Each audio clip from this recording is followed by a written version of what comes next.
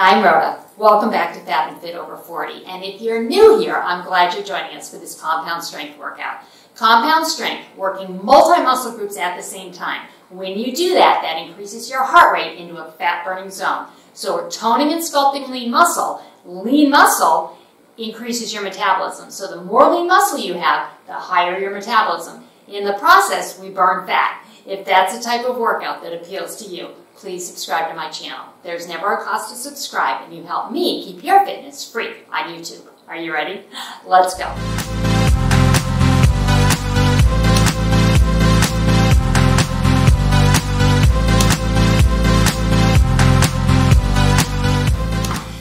Here we go, let's move. Are you feeling fabulous today? If you're not, and that's okay, hopefully this workout will help boost your mood. When you move your body, your brain gets happy. You'd think we'd do it more often, right? But we're busy. So that is why we're doing compound strength today, because we're going to move a lot of muscles at the same time. Super great format for getting a lot of bang for your buck. We're reaching out. These strength moves involve multiple muscle groups of the body. Most of them are upper and lower body at the same time. And when you have all those muscles wanting oxygen from the heart has to pump a little harder, and you breathe a little harder too. It's up and down. That's what we want. So we're getting a cardio effect here while we tone lean muscles. And I'm going to probably reach across, use my medium weights most of the time because I want to keep moving. We're doing an isolation move. Take a break and take a deep breath. And exhale. If we're doing an isolation move, you can lift heavier. But because we're going to be doing a lot of different movement, for the first move though, I am going to go with my heavier weight because it is a deadlift.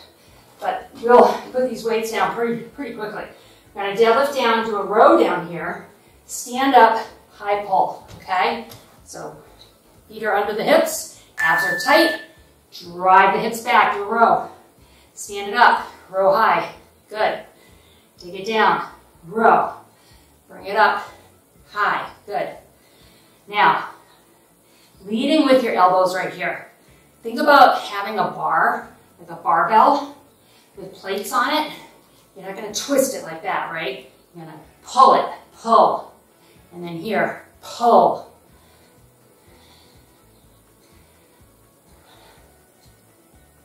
And I don't think I'll be using my super heavy weights for much else here today.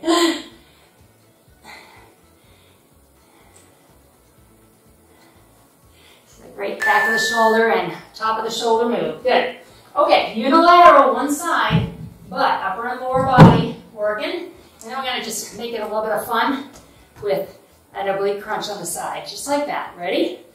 Weights on the right side, knee comes up to the side with a bend. Standing on this leg, little tiny bend in your knees. Push it. Abs are tight here, feel them work. Kind of isn't unilateral because the knee is up on the opposite side, so I was kind of misspoke there. Unilateral is when you use all one side of the body and the other side is completely still. In this case, that's not happening. But you are feeling your heart rate, right? I sure hope so, I already do. These are 45-second segments. Go long, take a break if you need to, and then jump back in. But don't quit, stay with me. We got 10 more seconds, come on. It's heavy for me too, very heavy. Abs are tight, that helps. And last one, ready? Here it is, push! Is it burning? I hope so, because I'm burning. We're gonna go right into our other side. So 20-second rest is a nice rest though. It allows you to bring that heart rate down a little bit. So that's how we get HIIT, high interval training. You want the heart rate up, down, up, down, up, down. Ready for the other side? Here we go.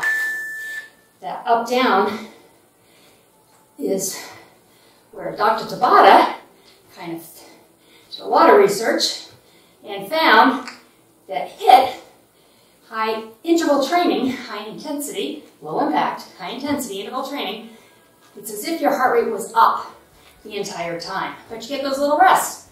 So that's a nice bonus. So these 20-second rests, allowing that heart rate to come down, allows us to get that HIIT effect. Because then we bring it right back up again with these compound moves. Whew.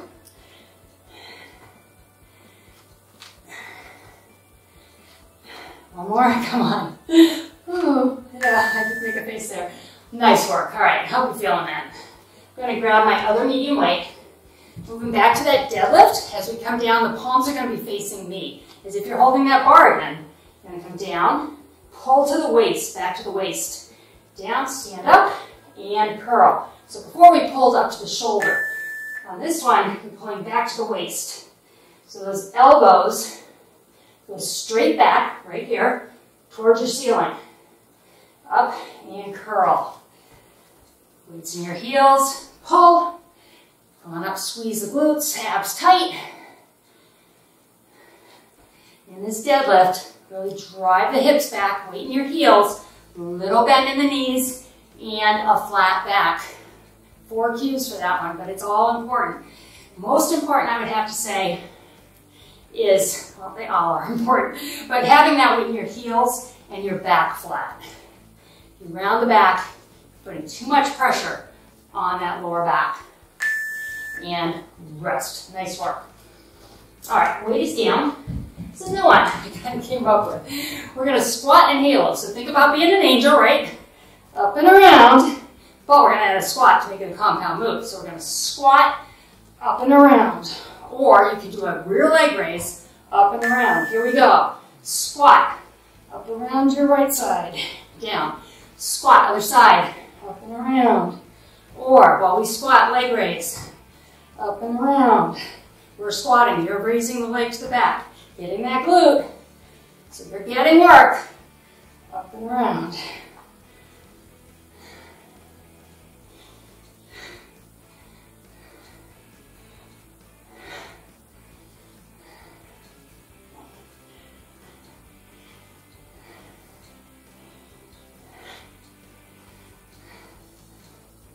Almost there. Come on.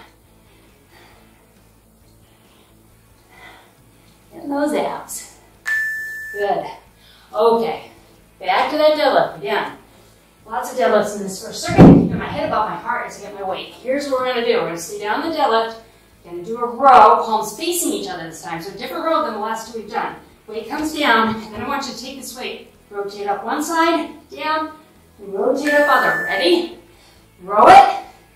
Pull that shoulder blade back. It's like a fly here, but we're adding that hip rotation. So you're getting that core. So it's one row, elbows bent, elbows bent. If you need a break on the lower back, stand up, take that 2-3 second break, and then come back down here. Getting that back from a different angle while we hit these abs.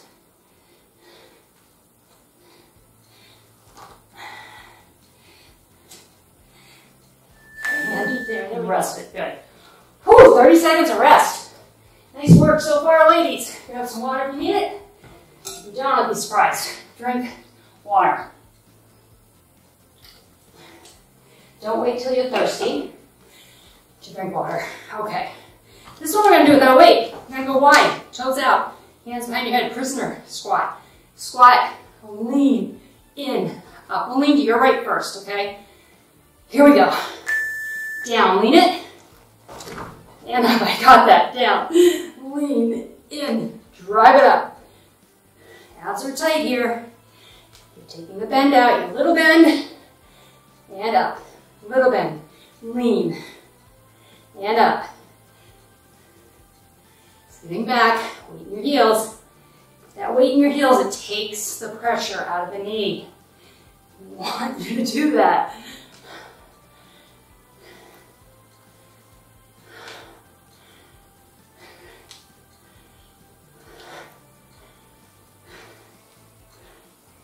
Feel it? Yeah, I'm going to say rest right there. Nice work. Okay.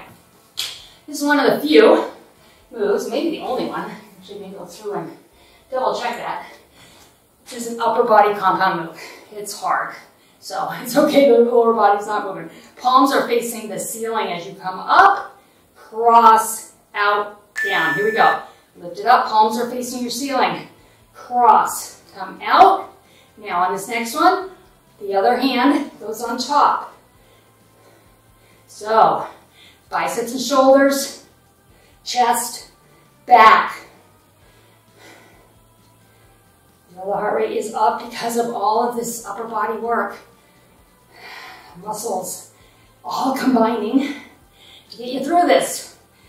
Plus, it's heavy weight because the weight is far away from your body.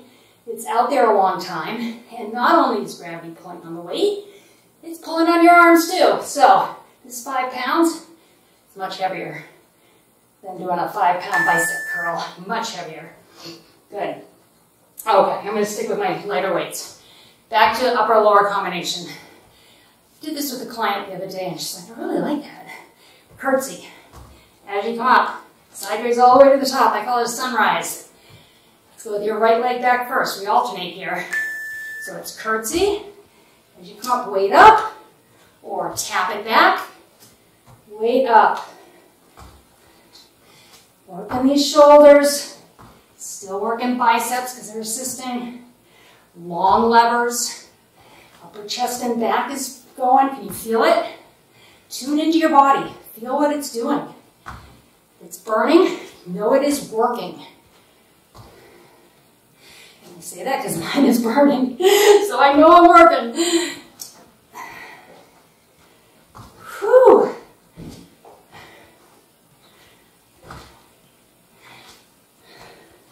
How's your heart rate? You feel your heart pumping? Boy, I hope so. Okay, catching my breath. I have to make a decision.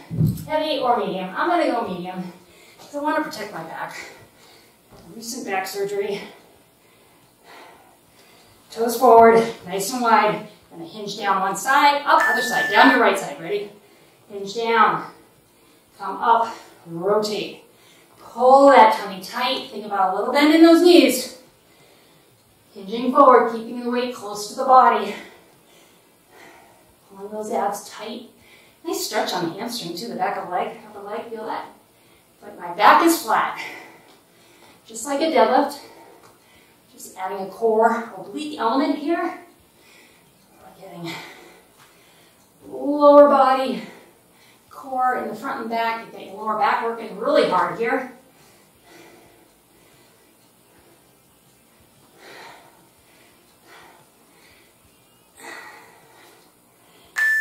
Whew. All right. See what I forgot here. Okay.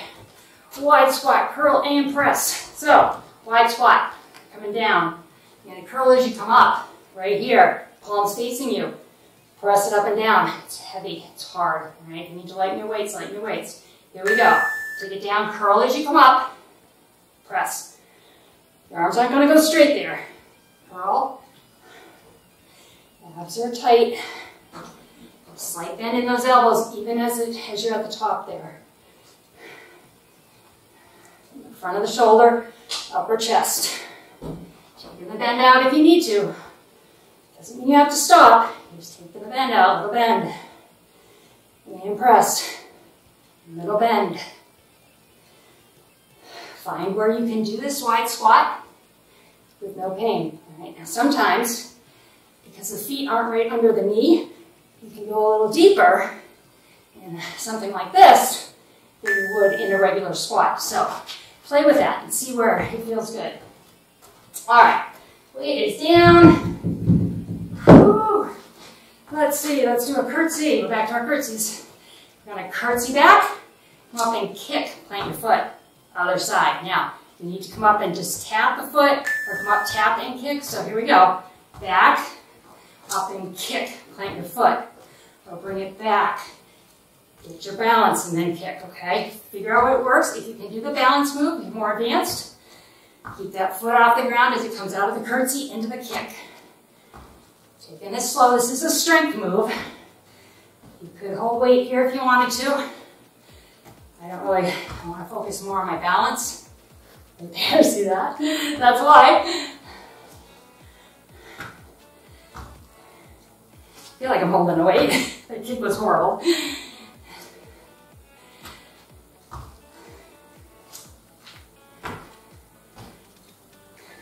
And yes, for you. Good for you, good for me. Compound strength is, I don't know, it's great. I just love it. I love the fact that I'm listening here, that I just worked every muscle in my body, arms up over your head, kick your legs out. Deep breath. Exhale. And bringing one knee in. Kick your leg up. Wipe the sweat off. Wipe the pieces of your mat that are stuck to you now. How'd you do? You're right here with me now, you did great. Trust me. Knee in. Lay your leg down. Bring this across. Reach away. Just burn lots of calories. We built lean muscle, which creates a tone, pretty look. And the best part, even beyond that, I think, reach your hands up over your head, is you're going to allow those pretty lean muscles to show, because by creating lean muscle, you increase your metabolism. Like I say, fat requires about 1 pound of fat, about 5 calories a day to exist in your body.